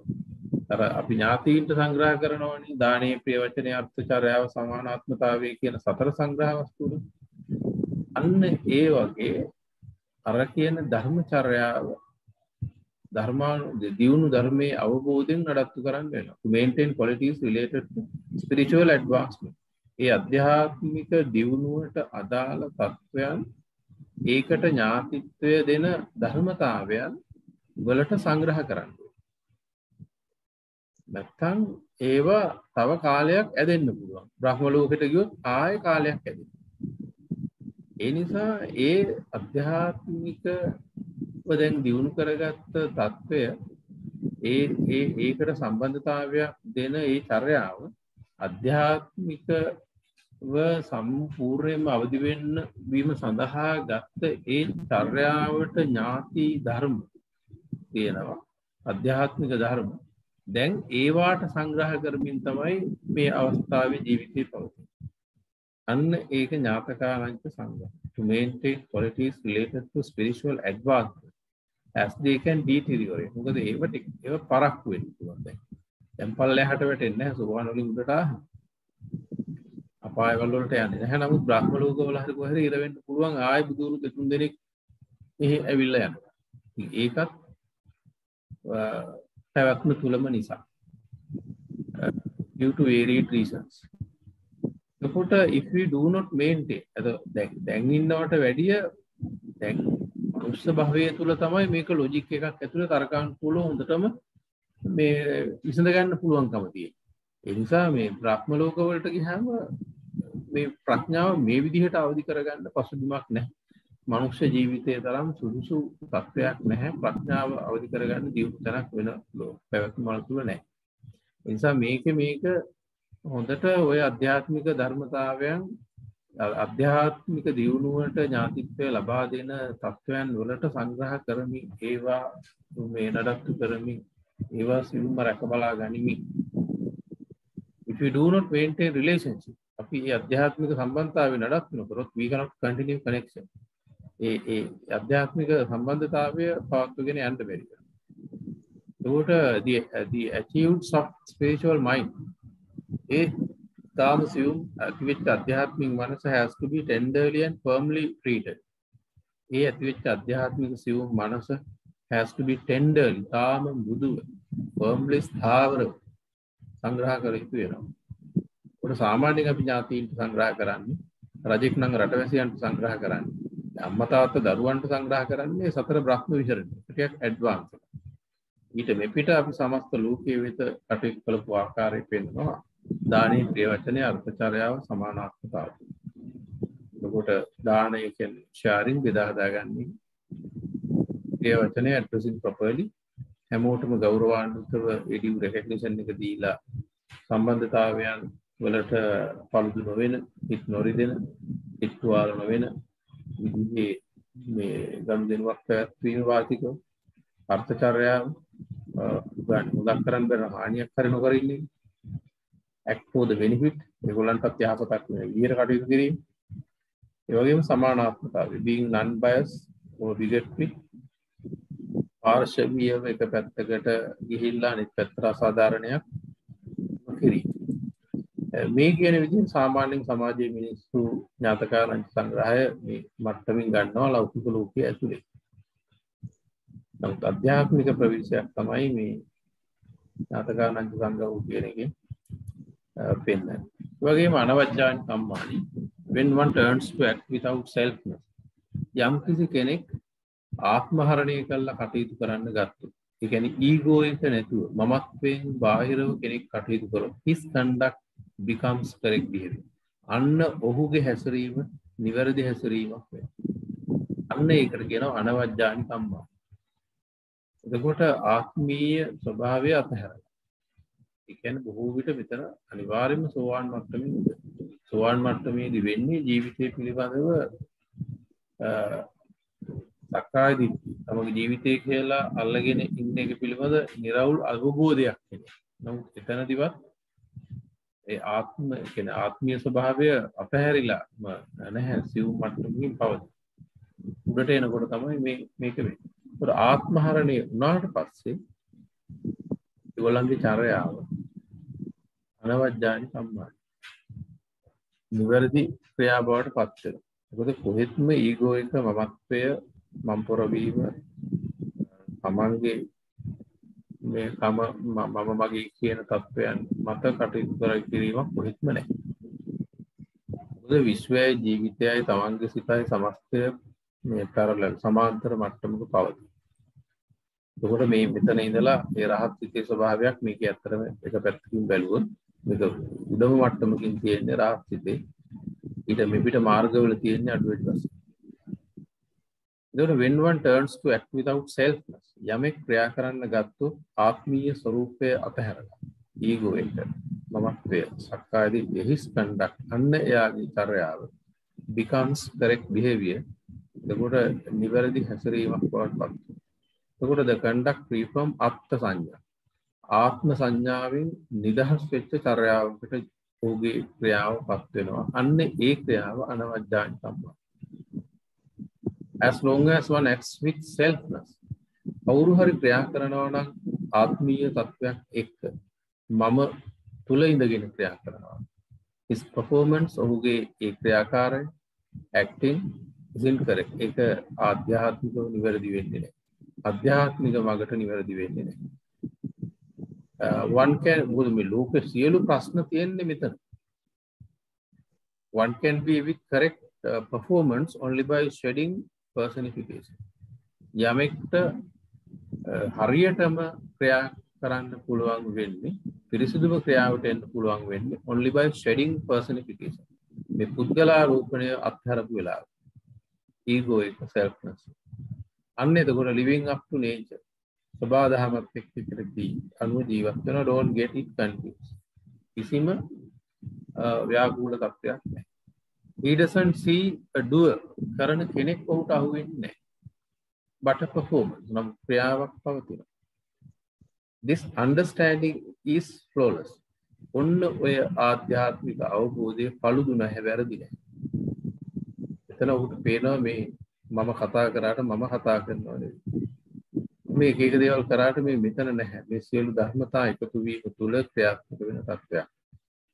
සිග්නල් එනවා, කරන්ට් එක තියෙනවා, රූප වාහිනියේ සියලු අංග උපාදාන ඉවරදිව තියෙනවා. එතකොට අපිට මෙහෙම රූප පේනවා. නමුත් මේක රූපෙකුත් නෑ, රූප පේන පුද්ගලයෙකුත් උකට උතන නෑ. ඒක ප්‍රොජෙක්ෂන් එකක්. මේ ලයිෆ් එකේ තියෙන. එතකොට එහෙම ආත්මීය තත්ත්වයක් මම පොර වෙලා තමන් ලොකු කරගන්න කොහෙත්ම ක්‍රියා කරන ස්වරූපයක් නැහැ. අන්න එතකොට therefore his course of action ඔහුගේ සමස්ත ක්‍රියාවලිය is non confused. අව්‍යාකූලයි, non complicated. ඉතින් ව්‍යාකූල බවක් නැහැ. ඒ තත්ත්වයටපත් වෙලා කටයුතු කරන කෙනෙක් අනවජ්ජානි කම්මා. දැන් මෙතන අනවජ්ජානි කම්මානි කියලා යහපත් කර්මාන්ත කියලා අපි ගත්තොත් මේ හොඳ ජොබ් එකක් කරන එක, රැකියාවක් කරන එක, ව්‍යාපාරයක් කරන එක ලෝකේ උඩ තරම් එහෙම දේවල් කරන අය ඉන්නවා. එහෙම දේවල් කරා කියලා ලෝකෙට සැනසීමක් වෙලා නැහැ. ඒකට ලෝකෙ නිවිලා නැහැ.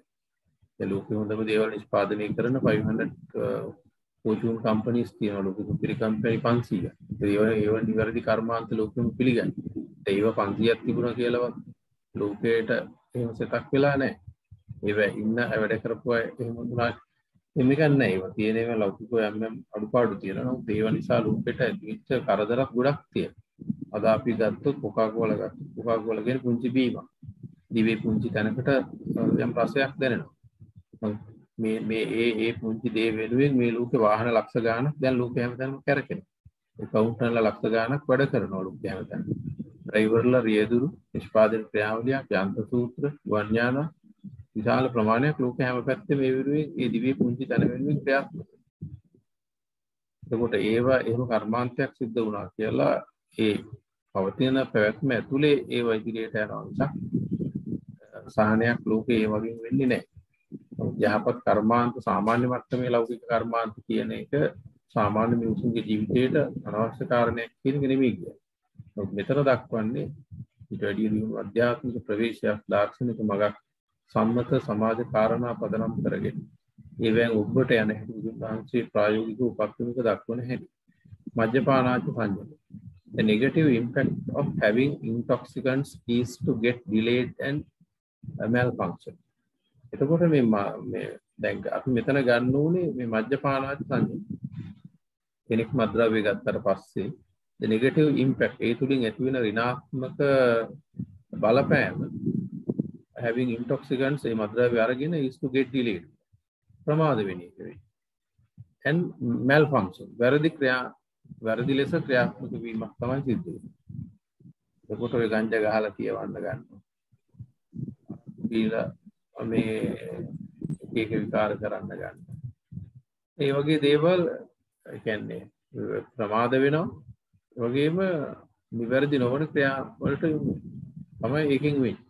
Here the practitioner is advised not to procrastinate. එතනදී යෝගාවචරයට අවවාද දෙනවා not to procrastinate. අද කල යුතු දේ කල් නොදැමිය යුතු බව. Not to postpone, not to delay the course of spirituality. ඒ කියන්නේ මජ්ජපානාච සංයම. මද්ද්‍රව්‍ය ගත්ත කෙනෙක් මදයට ප්‍රමාදයට හේතු වෙන මත් වීමට සහ ප්‍රමාද වීමට හේතු වෙනවා. ඒ නිසා අධ්‍යාත්මික ගමනක ඉන්න කෙනෙක් මෙන්න ඒ කියන தത്വයට ඒ කියන්නේ ඒකේ ඉෆෙක්ට් එකටපත් නොවී ඉන්නේ. කියන්නේ අධ්‍යාත්මික ගමන දෙකෙන් දැන් සෝවාන් යම් අධ්‍යාත්මික දියුණු තත්වයක් එනකොට යාට ඇති වෙනවා මදේ. පොඩි නිකන් කන්සීටඩ් මයින්ඩ් නිකන් ඔළුවේ දිවිච්ච ගතියක් වෙනවා මම පිරිසිදුයි මම අධ්‍යාත්මිකව දියුණුයි. එතකොට අන්න ඒ தත්වය අර මද්ද්‍රව්‍ය පාවිච්චි කරලා ඇති ලෞකික මිනිහෙට ඇති වෙන தත්වයයි අතර ලොකු වෙනසක් නැහැ. ඊට වැඩිය හානියක් මේකෙන් වෙන්න පුළුවන් අනිත් අයටත් Tamanට. මේ ලොකු යම් කිසි තැනකටම ඇවිල්ලා. අන්න ඒ නිසා පරිස්සම් විය යුතු බව පෙන්නනවා මෙතන.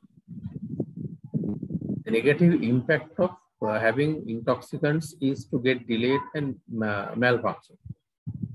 ඒකට මද්ද්‍රව්‍ය ගත්තාම වෙන්නේ ප්‍රමාදයයි මදයයි. වැරදි ක්‍රියාවට යන්නේ. The practitioner is advised not to procrastinate. වැඩ කල් දාන්න, postpone, or delay, පරක්කු කරන the course of spirituality. අධ්‍යාත්මික ක්‍රියාවලිය. But the real meaning is not to be conceited. නියම අදහස තමයි මාන්නයටපත් නොවී, not to be conceited and arrogant. උද්දච්චකමට මාන්නයටපත් වෙන්න හොඳ නැහැ. With the achieved spiritual advancement. යම් තලවලදී අධ්‍යාත්මික මට්ටමක් achieve කරගත්තාම ඒවා සංසන්දනය කරගෙන අනිත් සාමාන්‍ය ලෝකයක් එක්ක මානයක් මැනීමක් හදාගෙන ඒ arrogant උද්දච්චකමින් තමන් පිරිසිදුයි ධර්මයෙන් ගොඩක් උඩට ඇවිල්ලා කියලා. අන්න ඒක ඒ කියන මදේ ප්‍රමාදයට අධ්‍යාත්මික ගමනට එක බාධකයි. දැන් මේ වගේ තැන්වල තියෙන්නේ කියන්නේ කාමරාග රූපරාග අරූපරාග මාන උද්දච්ච අවිජ්ජානේ දැන් ගලවන්න තියෙන්නේ. අනාගාමී වෙච්ච කෙනෙක් මාන උද්දච්ච. ඔය ලෙඩ ටික. එතකොට දැන් ලංකාවේ ගොඩක් මහාචාර්යවරු හැටියට ඉන්න අය මේ ධර්මයේ සම්බන්ධව කටයුතු කරන බොහොම මාන්නකාරව ඒක තමයි තේරුම් ගන්න කියලා මේ අවස්ථාවේ කියන්නේ. ඒක සාමාන්‍ය තත්ත්වයක්. ලෙඩක්. Taman මෙයාගෙන් ගන්න දෙයක් නෑ. එහෙම ඉගෙන ගන්න දෙයක් නෑ. මම මෙහෙමයි. මේ වගේ කෙනෙක් මම මාස්ටර් එකක් තියෙනවා, MPhil තියෙනවා, PhD තියෙනවා. දැන් මම ප්‍රොෆෙසර් එකක් හරි කියලා අර එහෙම හදා ගන්න අයත් තියෙනවනේ. ඒක කොහොමවත් ප්‍රාථමික තත්ත්වයක්. ඒ කියන්නේ අධ්‍යාත්මික මගේදීත් මේ මානව උද්දච්ච විද්‍යාව. ඒ තත්ත්වයන් පත් වෙනවා. ඒ කාර්යයට ඔය මද්ද්‍රව්‍ය අරගෙන වෙන මදේ ප්‍රමාදයේ බලපෑම වගේ එකක් ඒ පුද්ගලයාට වෙනවා වගේ එකක් තමයි අධ්‍යාත්මික මගේදී මේ වෙන ප්‍රමාදයේ මදේ. ඒ නිසා අන්න අප්‍රමාදීය ඇප්ලයි කරන්න ඕනේ අවබෝධයෙන් නැවතත් අර මූලික ධර්ම සංකල්පත් එක්ක මේ හැම දෙයක්ම අනිත්‍යයි. The real meaning is not to be conceited. ඒ මේකෙන් කියන්නේ එහෙම මාන්‍යාධික මාන්නකාරීක් වෙන්න එපා. arrogant. උඩඟු වෙන්න එපා with the achievement.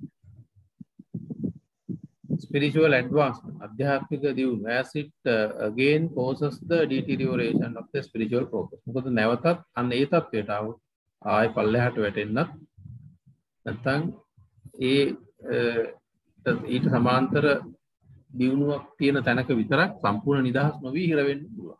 ඒක අති භයානකයි. සාමාන්‍ය කෙනෙක් මනුස්ස ලෝකයට ප්‍රේත ලෝකෙට ගිහිල්ලා එනවා වගේ මේ තැන්වල හිර වුණා. should not be wrongly satisfied half of the day. ඒ කියන්නේ මගදී භාගයට සතුටු වෙන්න හොඳ නැහැ. thinking that I am now pure. දැන් මම පිරිසිදු. and achieved and exalted state. බොහොම උච්චස්ථානිකව දැන් මම ඇවිල්ලා ඉන්නේ. ඔන්න ඕක ලෙඩක්. එතකොට අර මජ්ජපානාති සංයම. ඒක මදේට ප්‍රමාදයට හේතු වෙන ඔන්න ඔය කියන தත්ත්වය. ඒ නිසා ඔන්න ඔතනදි සංයම. ඔන්න දැන් යම් සංයමයක් අවශ්‍ය තැන. Now not to get lost. දැන් අතරමං වෙන්න හොඳ නැහැ. Not to get lost, not to get stranded in the path of spirituality. එතකොට මේ මදේට ප්‍රමාදයට හේතු වෙන මෙන්න මේ කියන අධ්‍යාත්මික යම් මට්ටමකට උඩට යනකොට ඇති වෙන මේ தත්ත්වයෙන් එතකොට ඒක මග වරද්ද ගන්න ආයි නැත්නම් ප්‍රමාද කරගන්න ප්‍රමාදයට හේතු වෙනවා. එතකොට ඒක හඳුනා ගන්නවා ඒ தත්ත්වය අප්‍රමාදෝච ධම්මේ. ඔය කියන தත්ත්වය ප්‍රමාදයට හේතු වෙනවා. ඒ නිසා අප්‍රමාදයට හේතු වෙන ධර්මයන් දැන් පටන් ගන්න වෙලාව කියලා ඔන්න එයාට දැන් ධර්මානුකූලව හිතුවොත් තමන්ගේ ඔළුවට එනවා. මට ඇදිච්ච ලෙඩේ මේකයි. මා දැන් කල යුතු தත්ත්වය අප්‍රමාදෝච ධම්මේ. දැන් මං ධර්මයේ අප්‍රමාදී වෙන්න ඕනේ මෙච්චර ආපු එකේ ආයෙ ගිහිල්ලා බ්‍රහ්ම ලෝකෙක දීප ලෝකෙක ගිහිල්ලා වෙන්න ඕනේ. එහෙනම් to promptly or punctually practice. විධිමත්ව අඛණ්ඩව දැන් ඊටු ටික ප්‍රැක්ටිස් කරන්න ඕනේ. ප්‍රඥාව උපරිම තැනකට සියුම්ම තැනකට එන.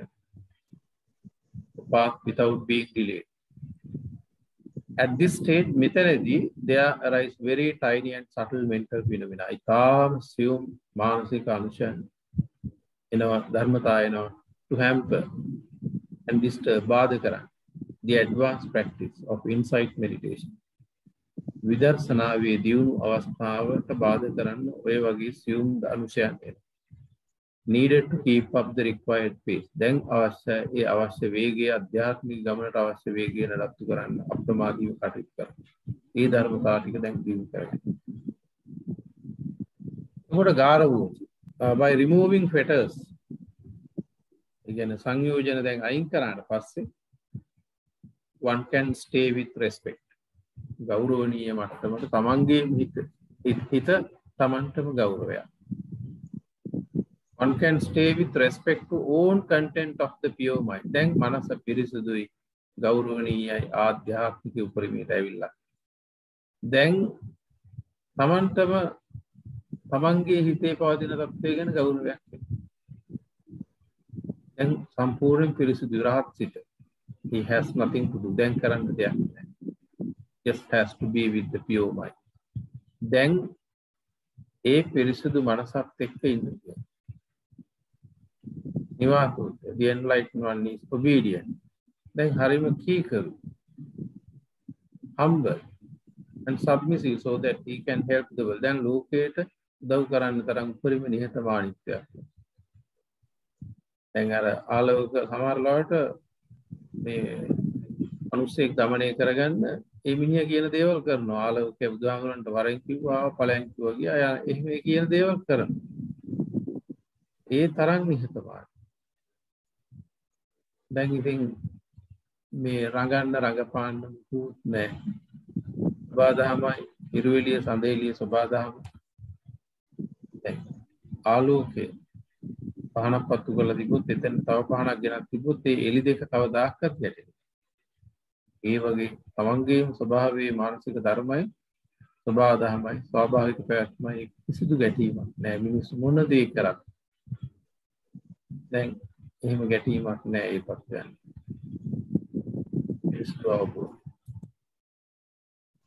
සන්තුට්ඨේච කතඤ්ඤතා දැන් කරන්න තියෙන දේ කරා කියලා දැන් අධ්‍යාත්මික නිදහසටපත් කළා. ඒ අධ්‍යාත්මික සතුට තුළ ඉන්නවා. After attaining the enlightenment and becoming free, දැන් අරහත්ත්වයටපත් වෙලා පිරිසුදු වෙලා නිදහස් වෙලා he experiences freedom of happiness. ඒ නිදහසේ සතුට බැඳීම් නැහැ. As performed with sound understanding. දැන් හොඳ අවබෝධයෙන් පිතාව පිරිසුදු නිවැරදි ධර්මානුකූල අවබෝධයෙන් කළ යුතු කරා. What has to be done is done. කරන්න තියෙන දේ කරා. He is happy. සත්‍ය කෘත්‍ය කෘත. අත්ත කියන එක දැනගත්තා. කරන්න තියෙන එක දැනගත්තා. ඒක කරා.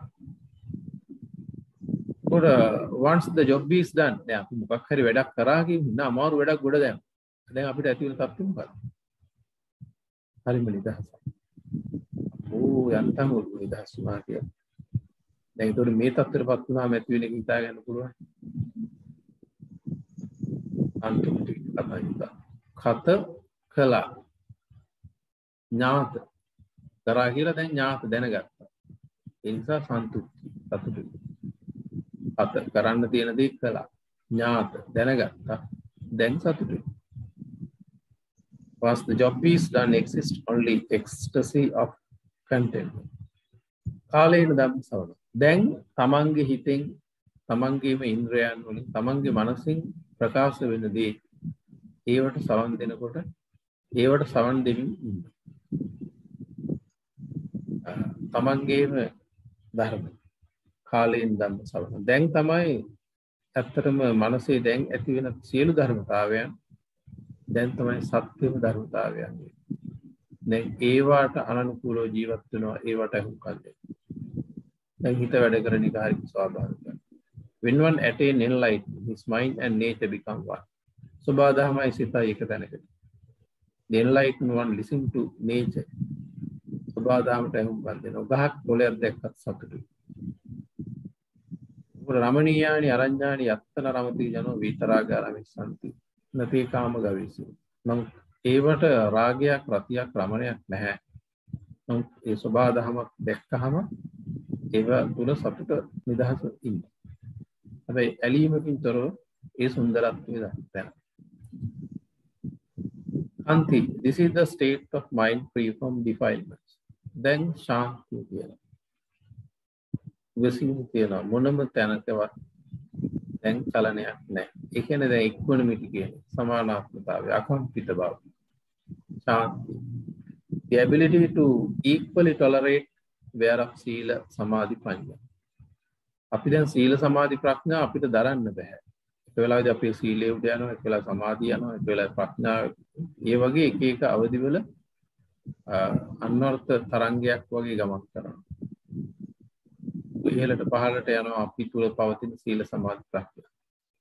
නමුත් දැන් සීලය සමාධිය ප්‍රඥාව සමව ඉවසන. කුසල් අකුසල් සමව දකින්න. ඒ කියන්නේ ඒවා තුල ඇති තත්වයක් දැන් නැහැ. The right decision of wisdom is made. ප්‍රඥාවේ නිවැරදි තීන්දුව අරගෙන. Due to the deep understanding of Tilakshana. Tilakshane දියුණු අවබෝධය. No escalation. Then fluctuation. උඩ යන එකත් ඉහළ පහළ යන එක in mind at all. ඒව මනසේ දැන් කොහෙත්ම නැහැ. දැන් තමයි ශාන්ති. ඒ සම්පූර්ණ ඉවසන සැලසුම අකම්පිත තැන. සෝචස්තක. The enlightened one has no fear and suspicion. මේ අවබෝධයට පත්වෙච්ච කෙනෙක්ට සැකය බය නැහැ. දැන් අපි කාත් එක්ක හරි කතා කරන්න ගියාම අපිට එක්ක සැකයි මේක මොකාට දෙන්නේ නැත්නම් උක කියලා අවුලක් වෙයිද කියලා නිකන් අපි වැඩ කරන්න ගියාම හැම වෙලාවෙම අපි එක්ක සැකයි එක්ක බයයි. මොන වැඩේ කරන්න ගියත් ওই දෙක එනවා. මේක හරියද හරියට වැඩේ වේද එහෙම නැත්නම් මම හරියට දන්නේ නැහැ මොකක් කරේ. එහෙම එකක් වෙනවා. මේක කරලා නැත්නම් ඔය කිව්වට ඔක කරාට මොකක් කර අවුලක් වෙන්න පුළුවන් කියලා බයක්. අන්න ඒක නැති තත්ත්වයක් නෑ. රහත් කෙනෙක්ගේ සිතේ එහෙම එකක් නෑ. නැති සෝකෝ කුතෝ බය. ඒක සෝක කිරීමක් නෑ දැන් බයක්. enlightened one, so chastata. The enlightened one has no fear and suspicion. Therefore, he is meek, humble, submissive, and obedient. හරිම කීකරුයි. ලෝකී තත්ත්වයන් එක්කලා ගනුදෙනු කරන්න කිසි සැකයක් නැහැ. බයක් නැහැ. කාටවත් ලටවන්න දෙන්න තමන්ට ඉතින් ඇටුවට ඇති දෙයක්වත් නැහැ. තමන්ගෙන් ගන්න දෙයක්වත් නැහැ. Samananam Chadassana, experiencing own tranquil mentality becomes pleasing to the enlightened one. Samana කියන්නේ සංහිඳු කියන එක. සමනය වෙච්ච කියන එක. දැන් ඒ සමන තත්ත්වයටපත් වෙච්ච සංහිඳිච්ච තමන්ගේ සිත තමන්ට පේන. Samananam Chadassana. Experiencing own tranquil mentality. දැන් තමන් අත්දකින්න තමන්ගේම සමනය වෙච්ච සිත. Pleasing to the enlightened one. ඒක තමන්ට සැනසීමක්. ඉස්සර අපු මේ සිතෙන් මොනතරම් ගුටි කෑවද? දැන් එයා අවබෝධයෙන් පිරිසිදු බව තුළ නිදහස් වෙලා දැන් තමයි උපරිම ශ්‍රමණ තත්ත්වේ පවතින්නේ. දැන් ඒක දකින්නකොට හරිම නිදහස්. දර්ශනීය සුන්දර දර්ශනයක් තමන්ගේ සිත දැන් දකින්න. One becomes tranquil in 4 stages. එතකොට මේක එක එක විදිහට වෙනවා. ආදියර 4ක වෙන්නේ. When becoming the extreme winner. සෝවාන් මාර්ගයේ ගමන් කරලා සෝවාන් වුණාම සමනානංච දර්ශන. කලින්ට සාපේක්ෂව දැන් මගේ සිත සමනය වෙලා කියලා ඒ අවස්ථාවේ දකින්න. It pleases thinking about the present mentality compared to the previous. It was once achieved the once return. Sakudagami, saking agami, kaparak in a tanner, once return in a tanner person. So one thought to idea then Magis with the summon of the particular eka pain. ආපුම ප්‍රමාණයට තමන්ට බඩ පිරුණ දැනෙන්න වගේ මේ අවබෝධය තමන්ට ප්‍රායෝගිකව අවබෝධ වෙනවා. මොකද මේ මෝඩයෙක් නෙමෙයි මේ ගැඹුරු ධර්මානුකූලව ජීවිත පරිඥානයක් එක්ක යන ගමන. He is pleased with the present mentality compared to the previous. එතකොට ඒ වගේ දැන් අනාගාමී non return එතනදිත් සමනානංච දර්ශන. තමන්ගේ සමනය වෙච්ච මේ සංහිඳුණු මනස ඒ මට්ටමට සංහිඳුණු මනස පිය. රහත් වුණාට පස්සේ පූර්ණ වශයෙන් සංහිඳිච්ච තමන්ගේම සිත ඒ සමන ස්වභාවය සංහිඳුණු ස්වභාවයේ දර්ශනම් දකින්න. මේක මංගල කාරණයක්. නිදහස සතුට අධ්‍යාත්මිකව අත්දකින්න තත්ත්වයක්. අපි මේවා ඉගෙනගෙන අපිට යම් මට්ටමකට අඩු වැඩි වශයෙන් ප්‍රැක්ටිස් කර යනකොට මේවා තියෙන ඒ උරුමය අපිට එනවා.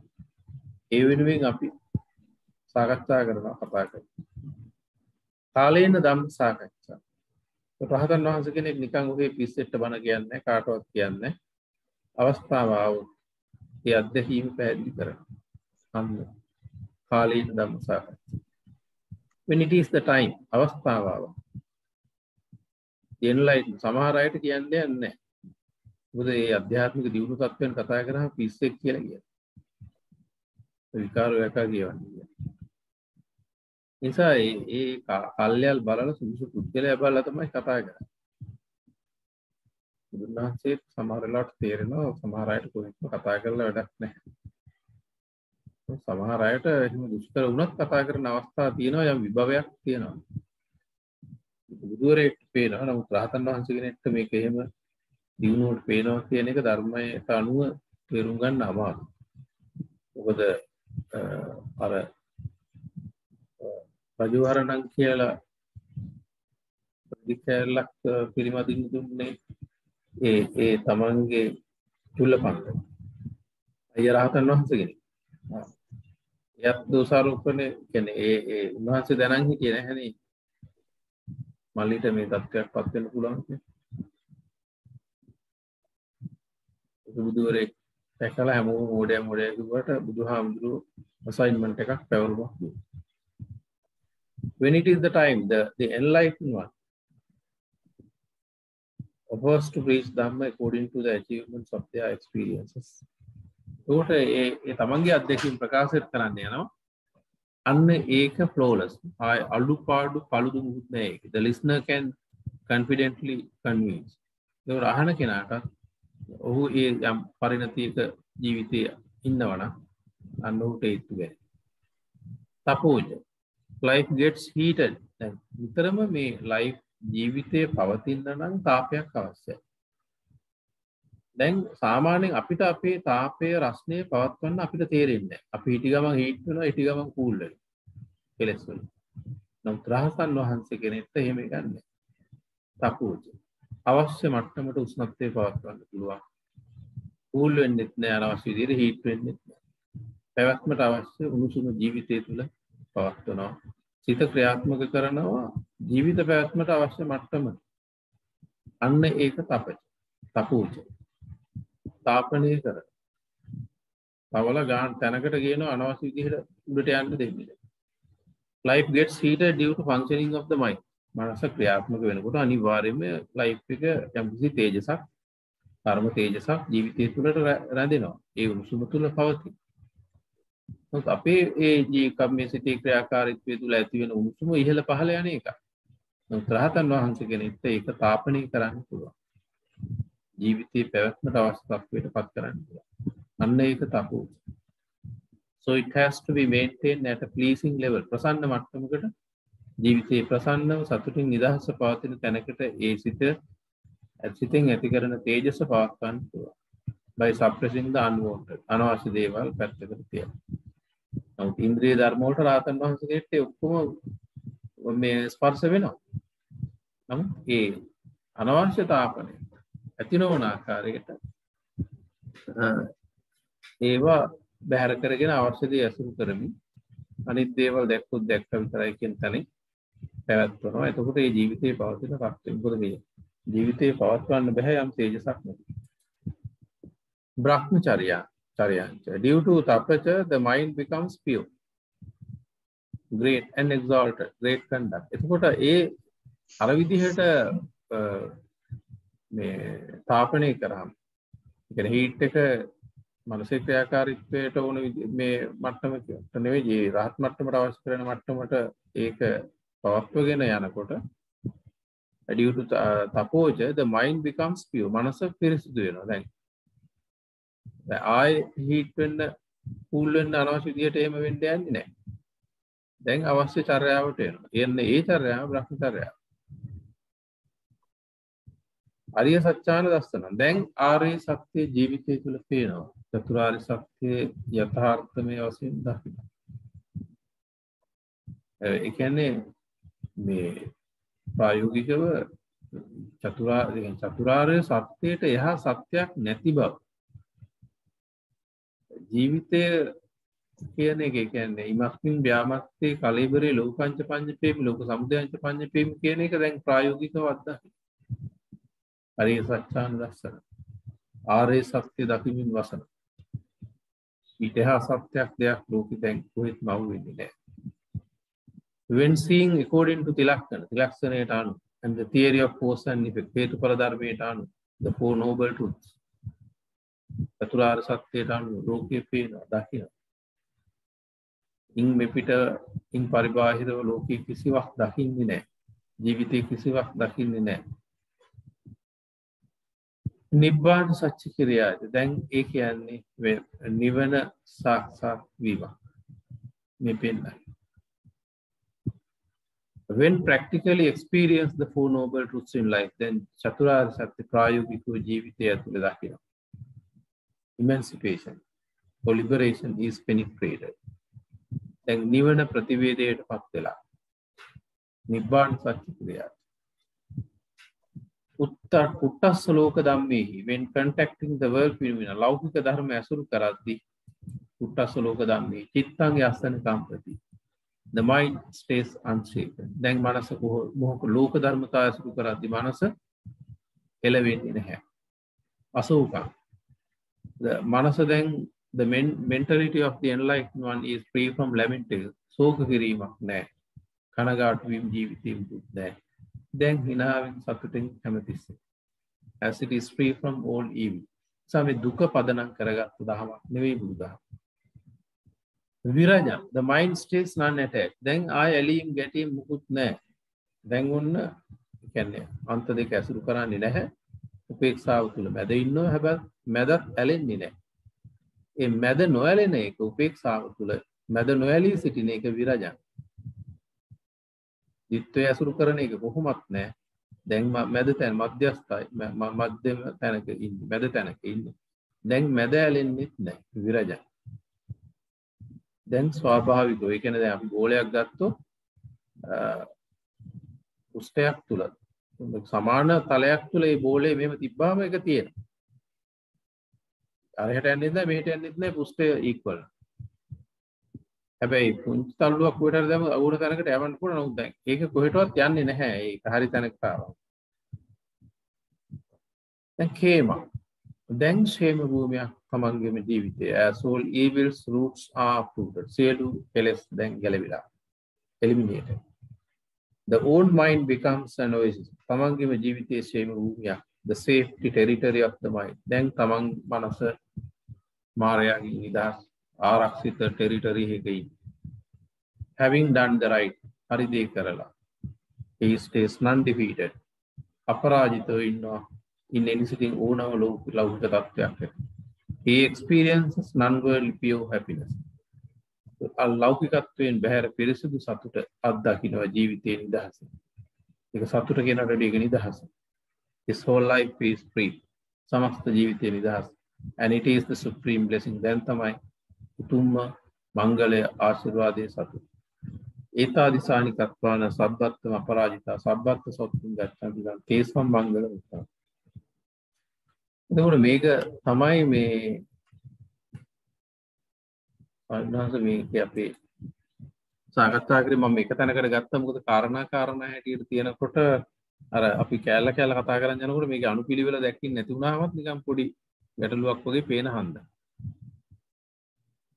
දිනසිරි ස්වාමීන් වහන්සේ මොකද්ද දැන් වහන්සේ හිතන්නේ ඒකේ තත්ත්වෙත්